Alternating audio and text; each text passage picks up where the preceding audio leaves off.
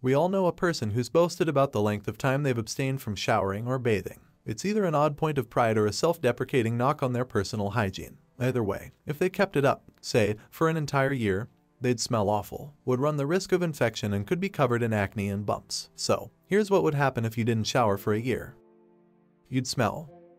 Unsurprisingly, a person would develop quite a funk after 365 showerless days. Rockstar said your stench likely would come as a result of the bacteria and dead skin accumulating on you. After a year, you'd have a buildup of skin stratum corneum, or dead skin on top of your skin. It includes a buildup of a protein our skin produces that has a funky odor to it. Bacteria also would accumulate on the skin, giving off a nasty smell when it mixes with our sweat. Brown clumps would grow on you.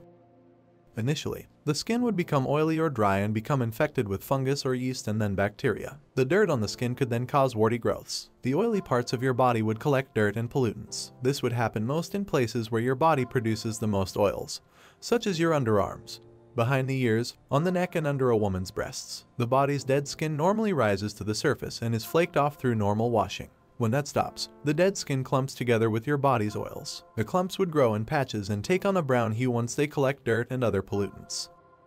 You'd be at higher risk for infection. If you haven't washed in 365 days and you suffer an abrasion, the building bacteria on your skin means you may be more likely to suffer a soft tissue infection. Your head would itch. Dead skin would build on the scalp. We commonly call this dandruff, which causes your head to itch. But after a year, explains Rockstar, your head would become extremely itchy. If not groomed, hair becomes heavy with oil secreted from the scalp and the collected dirt and pollutants that stick to it. It would later look matted and knotty. You could break out in acne or puss bumps.